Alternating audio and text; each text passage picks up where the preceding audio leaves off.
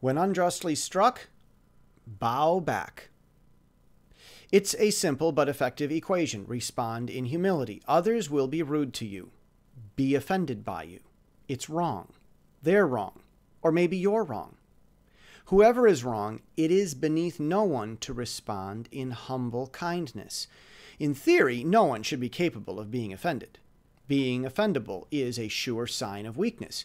When others show that weakness, you have the perfect opportunity to build them up. Show them that you are not above them. Be the adult in the room.